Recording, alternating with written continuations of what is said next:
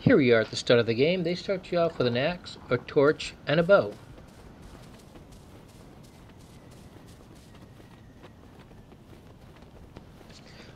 You could use the axe to harvest rock, wood, and metal, as well as fight with it if you need to. The more points you put into your harvesting skills, the more resources you'll get when you harvest. When you kill an animal, they'll drop animal skins and meat. The animal skins can be used for bandages and the meat for cooking. The animal meat can also be used for armor and for the sewing station.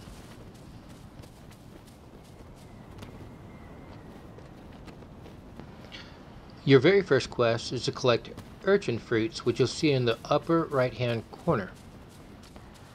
When you track a quest, you'll get an indicator on your screen that'll tell you which way to go as well as how far away the quest is in meters.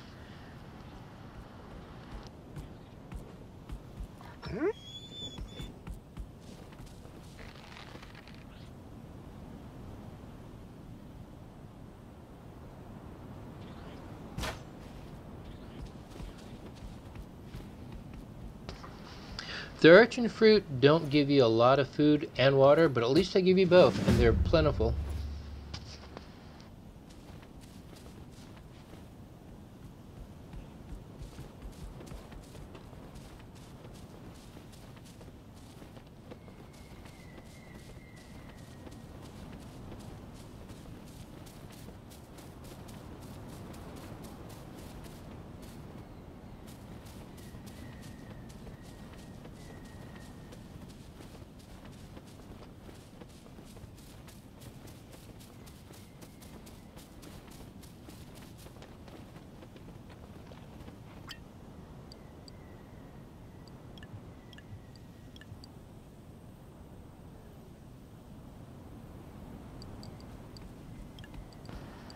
Your next quest eliminates small Ogun, and you'll see it's like 209 meters away to your left.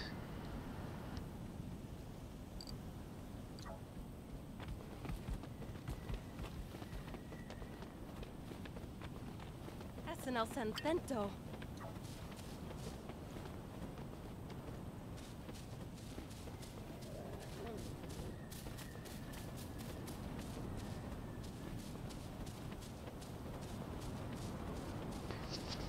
Now there's a lot of purple, globby, nasty things on the ground. I suggest lighting them all on fire and clearing the area because you have NPCs that spawn here. And if you clear the area, you'll get more people for your villagers.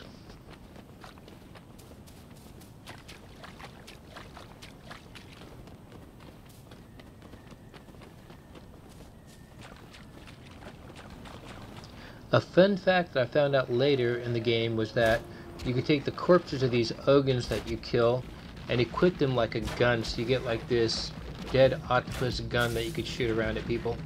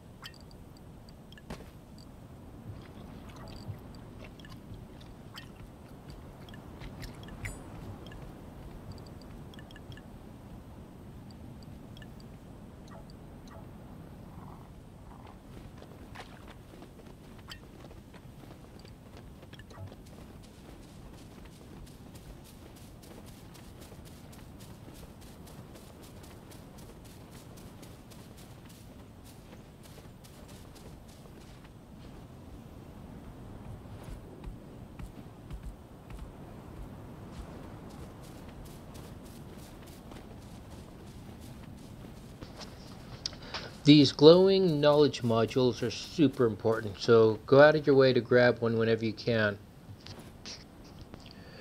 To survive that butt-kicking boss that you'll have to fight later in the game, you need to unlock crossbows and turrets.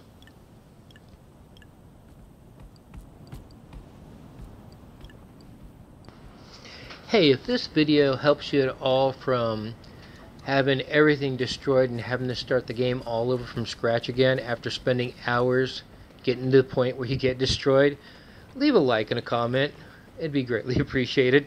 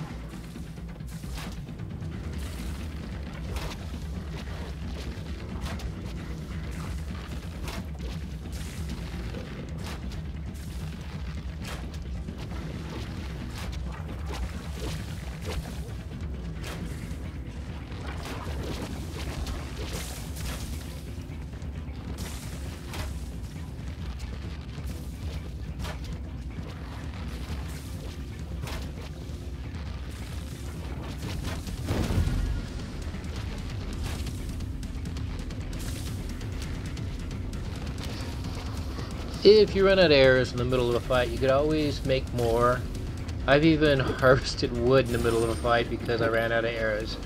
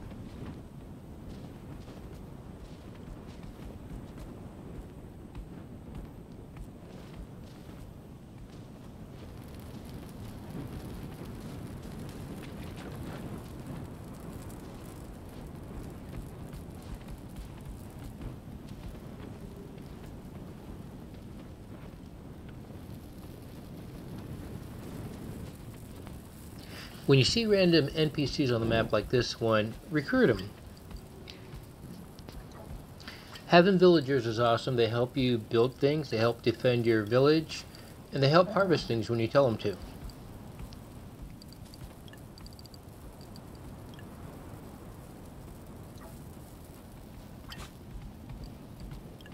Recibido.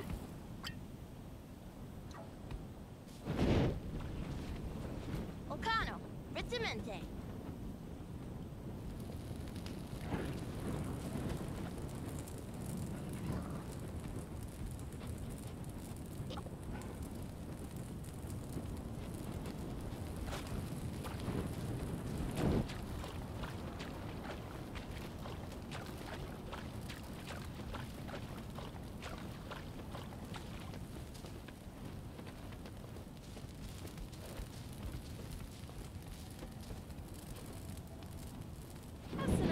Memento.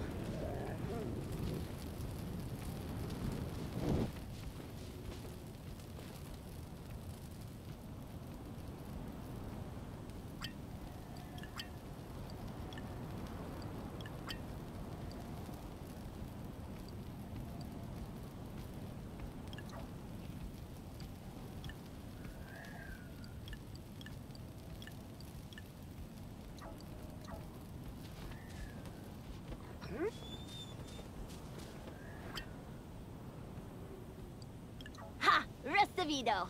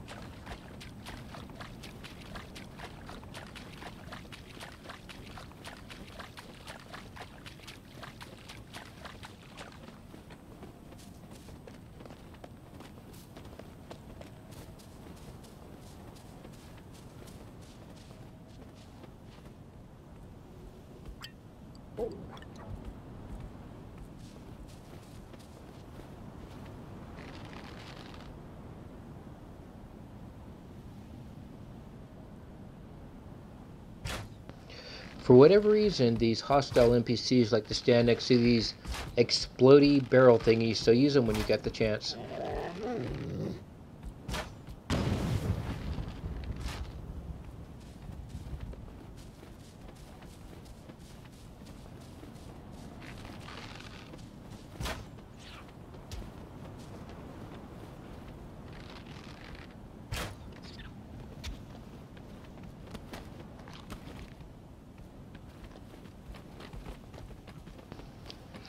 And yes, your biggest nemesis in this game is bag space, well, outside of certain bugs. And there's no real way to extend it or get a bigger bag like you can in other games. Although you get vehicles later on that have storage with them, so you could travel and use that as well. The one thing I did notice is that if you don't have the bag space to grab something, even hours later you could go back and grab it. So unless that changes, that's something you could do right now in the game.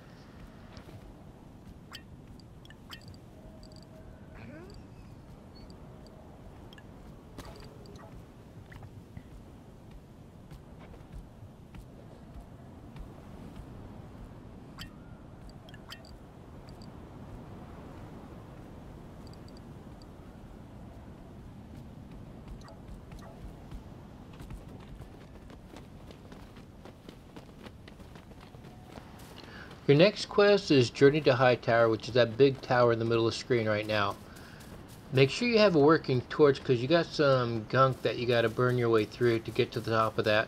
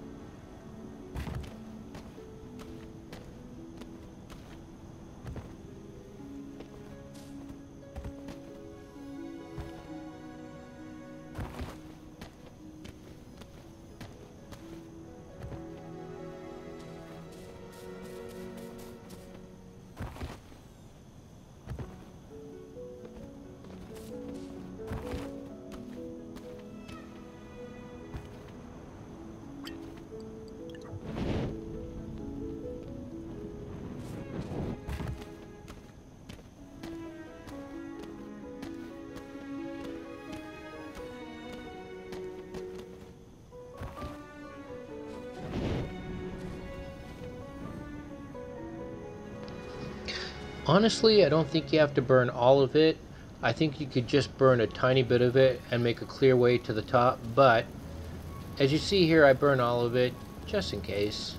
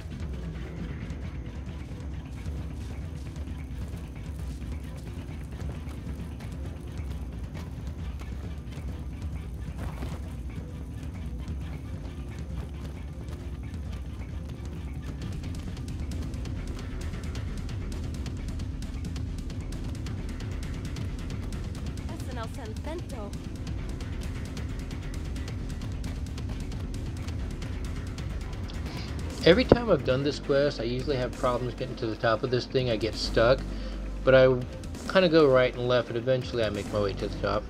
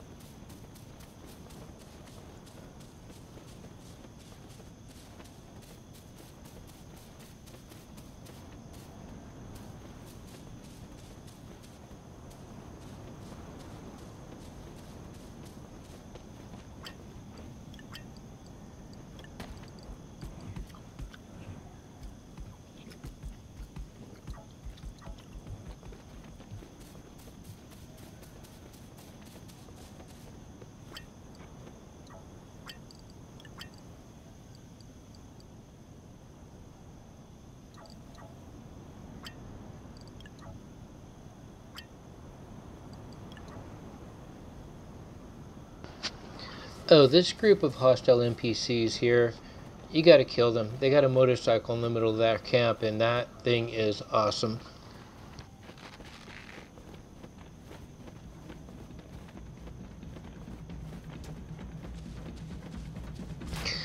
And as you can see, those two NPC villagers that we recruited earlier are helping us fight these guys.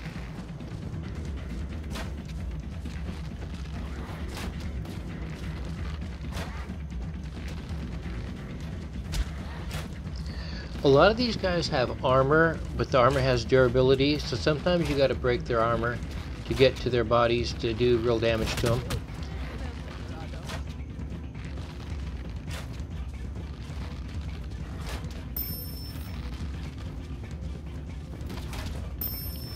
Okay, now this part is super important. Before you talk to Bering, build a research station. It only costs 4 wood and 2 stone.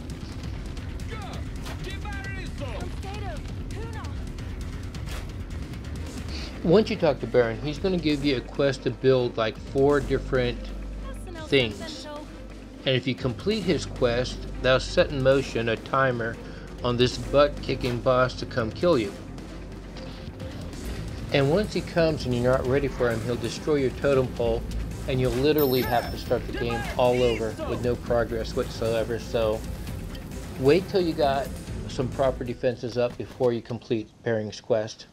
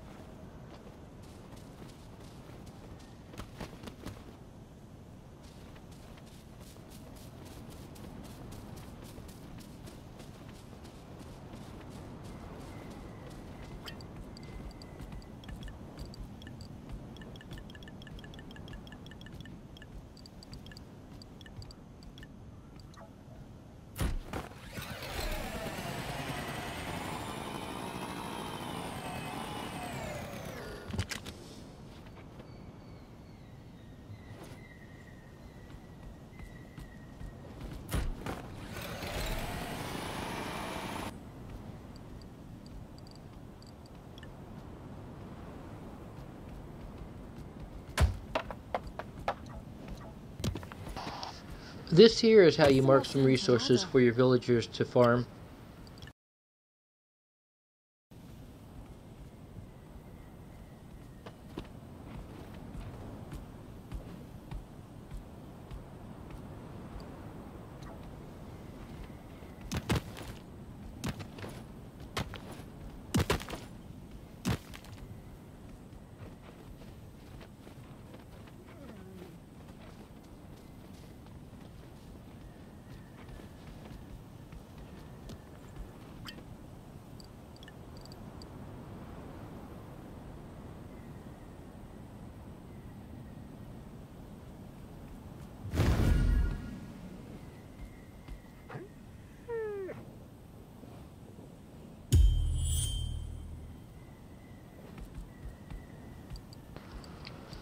First try, and I unlock the turrets.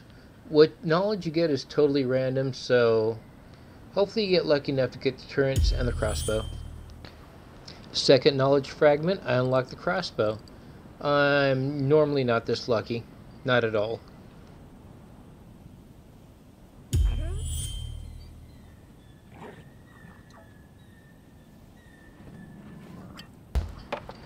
As you plan out your crafting stations and other buildings, your NPCs will actually build those for you if you have the resources to do so, and they'll even farm resources to get things done.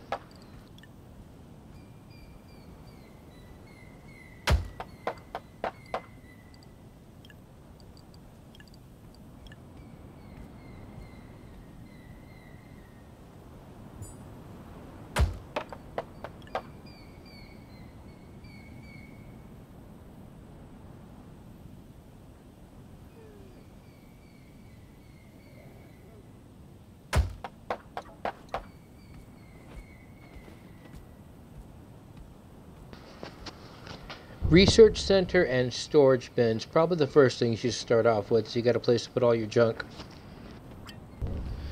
I like to put points in archery or shooting because that's just my style of fighting. I also put points in crafting and building because if you fail in building something, you just lose those resources, and that kind of sucks. Oh, and this is how you make water. There's always this cooking station, this hut over here. Later on in the game, when it's destroyed, you got to make your own, but for now, you could use it. It just takes a little bit of water and some wood. Well, dirty water, that is.